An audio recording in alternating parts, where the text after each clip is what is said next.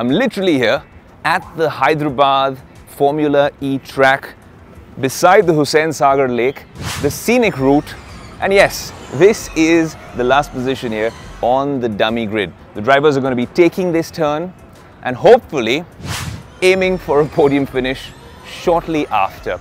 But that's what we're going to focus on Tech today. We're also going to be with the drivers, asking them what they really think of this track, because this is the first time Formula E is coming to India. All that and a lot more on this episode of Tech Today.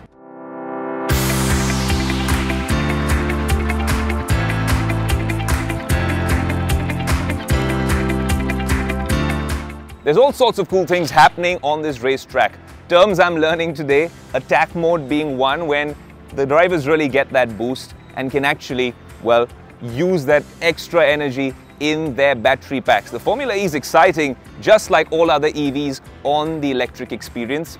And then, once in a while, they do need to stop. You do need to take a commercial break on the show as well. And for that, you have to head to the pit stop. That's where I'm headed right now.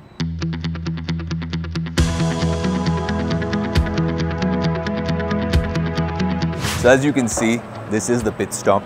The tires go right here. They're hand-cooked tires, which are standard across all Formula E cars. They're in the process of getting the car ready for shakedown. Formula E certainly is the future. When you're talking about sustainability, you're talking about performance, that sort of thrill that we get on the show often in an electric vehicle, that's come to the racetrack. I'll take you a little bit on this side as well, obviously not heading to the back of the car. But this is the confined space that the drivers need to be in through the course of the race. And look, it's really hot, like I said, in Hyderabad, and actually managing to last a couple of hours sitting right there with your suits on, it's not going to be an easy task. I've been speaking to some of the drivers as well. And of course, it means you need to be really sorted when it comes to your diet. You need to be really sorted when it comes to your hydration. And those seem like key elementary things that your mum was telling you about, but that's something that will certainly come in handy whilst you are racing these Formula E cars. Now, the difference across the Formula E seems to be the fact that all of these manufacturers work on their powertrain, because you have many technologies which are standard and similar. As we're walking across, you see, well, yet another vehicle rolling out for the shakedown. And the technology on a lot of these vehicles is where the real unique selling point comes in.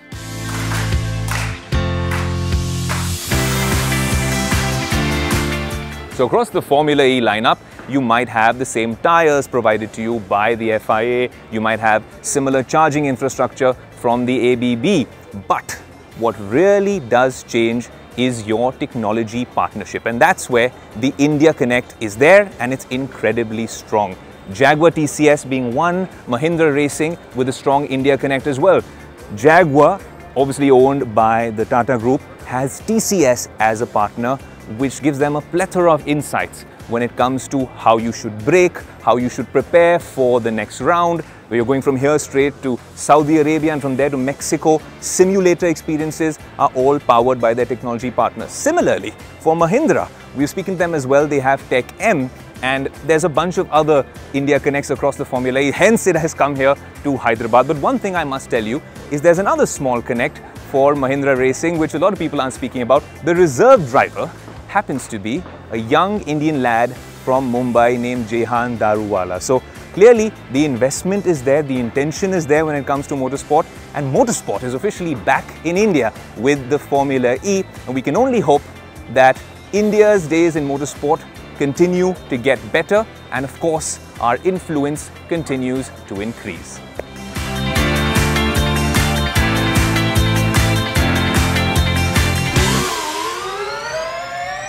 You've been in GP2 before, and now with Formula E, a very different sort of a format, very different sort of an experience. But now that you're here, you've trained on the simulator so often. Now you're here at the racetrack and we're walking the track. How different is it from the simulator experience? Because this is the first time that you were seeing the Hyderabad racetrack. Yeah, it's the first time. So far, I mean, I've only seen a few corners, but so far it's been as it was in the simulator. Now the correlation's pretty good, even though the track, the guys that create the track models for the sim have never been here. Yeah. But it's pretty impressive to see how close it gets, and it helps our preparation a lot, especially with the new tracks.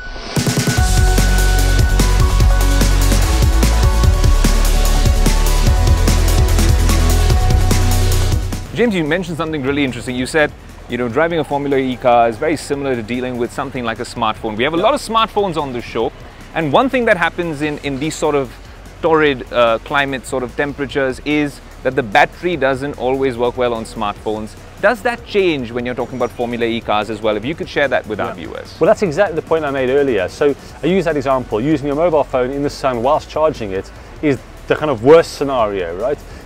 Because of that temperature buildup. So how we design the cars, one of the most fundamental things is, yes, we focus on efficiency. In other words, how long we can make the car go as fast as we can. So every kilowatt of energy, making sure that we can utilize all of that and not lose any of that in the process. That's the first thing we focus on, because in Formula E, efficiency is speed.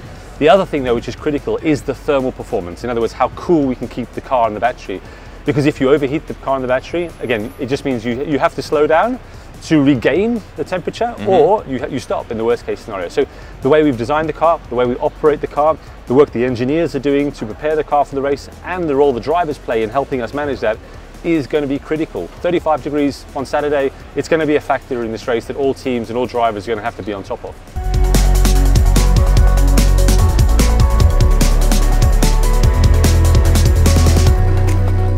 Well, February is a big bang month for tech. It all started off with Samsung Galaxy Unpacked, and then it culminates in the end of February at the Mobile World Congress in Barcelona. But in the midst of all of this, there's also other Android launches that we want to bring you on the show. Most importantly, the OnePlus event, which we've all been waiting for. Was it a hit? Was it a miss? Was it a damp squib? Or is it truly the flagship killer yet again?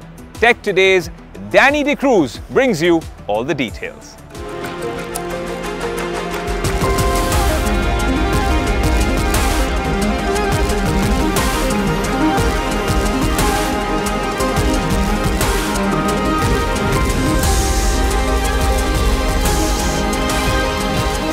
Hi, so we are at the OnePlus Cloud 11 launch event, where OnePlus has launched a huge range of devices.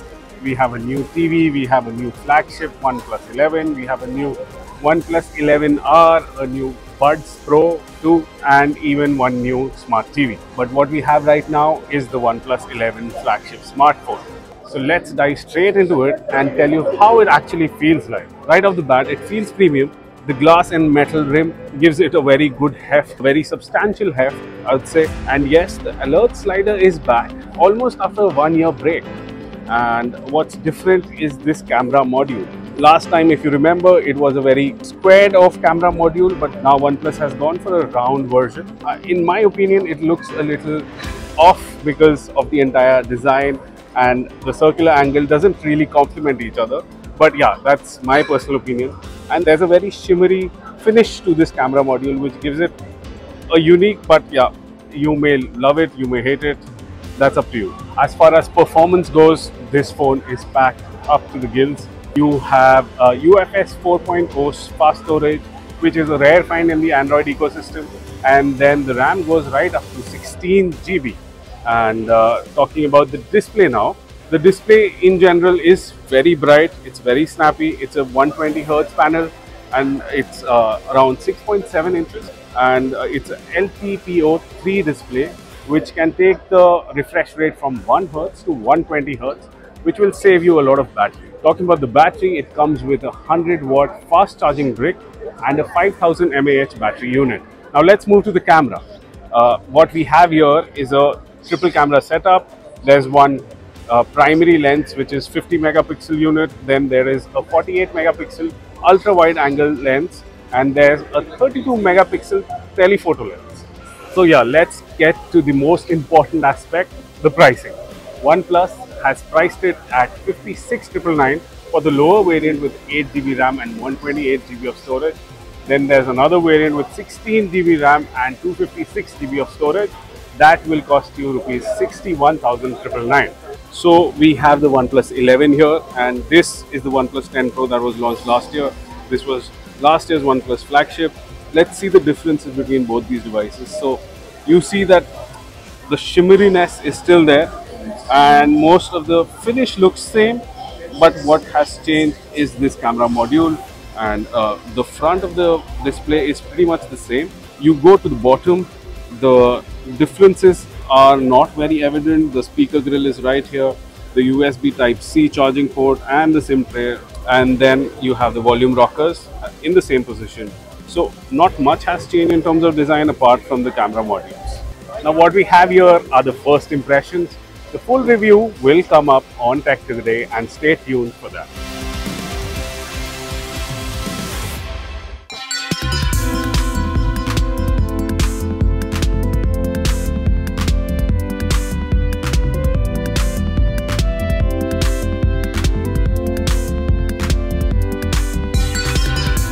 Story posted. Oh, we're rolling? Wait a minute. Story posted. WhatsApp sent. So much to do, but I think it's a good idea to occasionally disconnect from your smartphone, or at the very least from social media. However, the majority of us still need our phones with us so we can make calls and send messages. Of course, you can leave your phone at home when you go out, and in my case, hopefully my cellular smartwatch as well. But the issue arises sometimes when you end up wasting an excessive amount of time scrolling and swiping away on mindless games and apps. Studies have actually shown that if you get addicted to your smartphone, it could possibly affect your relationships, mental health, and productivity. So sometimes it might be wise to take a step back and disconnect or detox from an increasingly connected world. Ironically, technology comes to the rescue here in the form of apps that can aid the process. So we've compiled a special Tech Today list of these apps which can really help you digitally detox and break this addiction for you in a matter of a few clicks. An excellent all-around digital detox app is App Detox. Literally, you can choose which apps you want to limit using this very app. Then you can make specific guidelines. You can decide, for instance, how many times you can open a given app and what time of the day you want access to it. You can view your app usage and completely block particular apps. Cleverest. The goal of Cleverest is to assist you in segmenting tasks. It is simple and straightforward as a user experience. Set a time limit and maintain your focus for that length of time. If you do, your avatar will prosper and expand. The Pomodoro technique, which suggests dividing things into manageable portions to help you stay motivated and focused, is the foundation of this very app. Forest. This app for digital detox won't disable your social media accounts, but rather creates a game-like situation to keep you focused. Open this app, plant a seed, and focus on the task at hand without being distracted by your phone. The timer will then start and your seed will develop into a tree.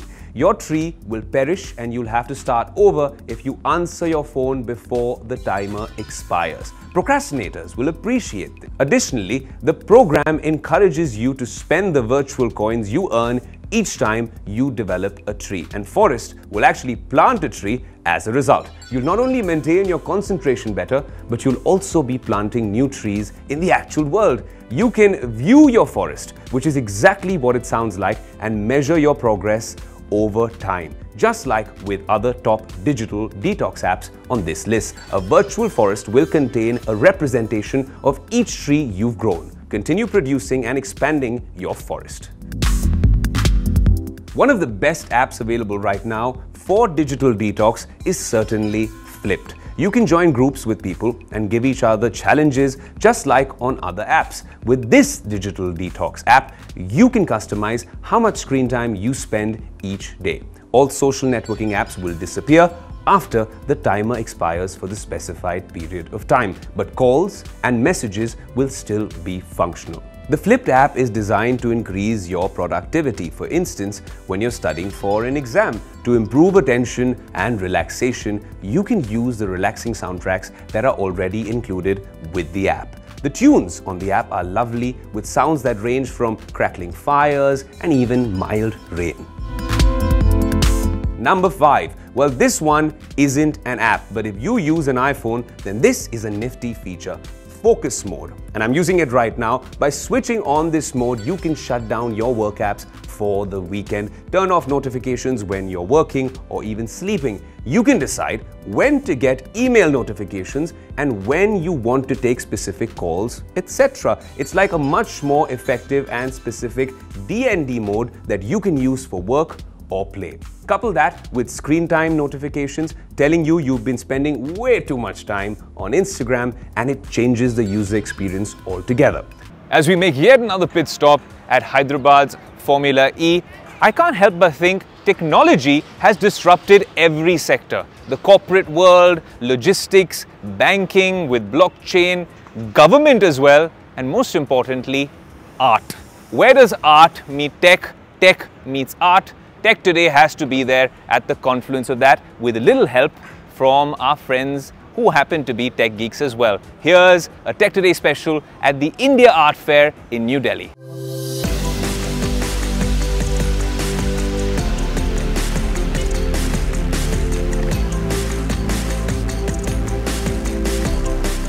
When you think about great art, you're reminded of Van Gogh's Starry Night, Monet's Water Lilies, Da Vinci's Mona Lisa. But this is art limited to the canvas. But has art evolved and has left the confines of the canvas in the 21st century? Has tech integrated with art to make something incredible? That's exactly what we are here to find at the India Art Fair. This piece of artwork is made by Varun Desai and it's called Dimorphism. It includes 4 layers of technology. They have a code, they have LiDAR scanning, they have freehand animation and an ambient sound.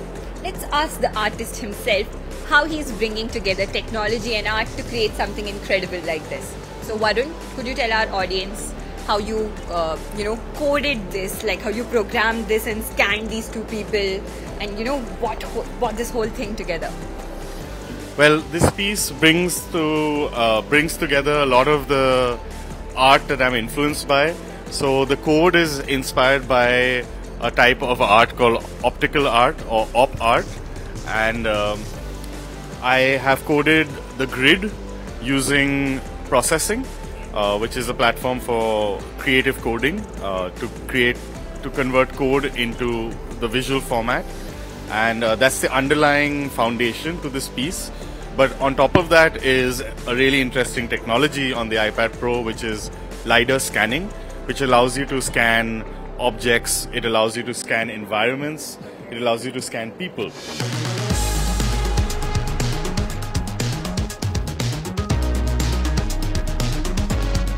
This series of artwork has been created by Gaurav Ogle, who's an artist who used Apple products like the iPad, his cell phone, to create a series of how he sees Mumbai. Let's ask him why he used those products and how he thinks technology and art are coming together. So tell us about your collection.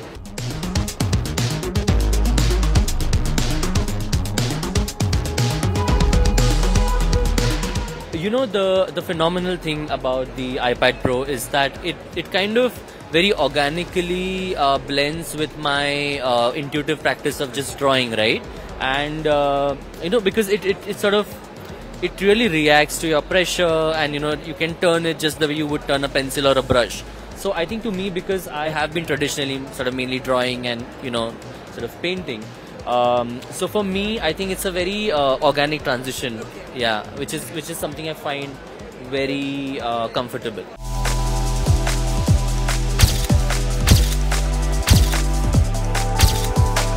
Now we are here at Cadbury's kiosk at the India Art Fair. They have tokenized and created NFTs of over 15,000 artworks sent by Indian children.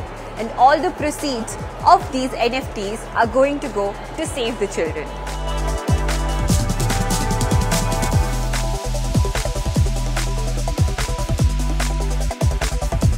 We just saw how technology is bringing art beyond the confines of a canvas. People are using programming languages, hardware devices, moreover, even everyday devices like shredders to express their art. This was a Tech Today exclusive report from the India Art Fair. Back to you, Aayush. Well, we hope you've enjoyed this action-packed electric episode of Tech Today from the Formula E in Hyderabad. There's so much more content on our socials and the Tech Today website, which you must be tuned into. Exclusive content, all sorts of interviews, and these big boy toys. I'm your host Aayush Ailawadi saying until next week, an electric adios.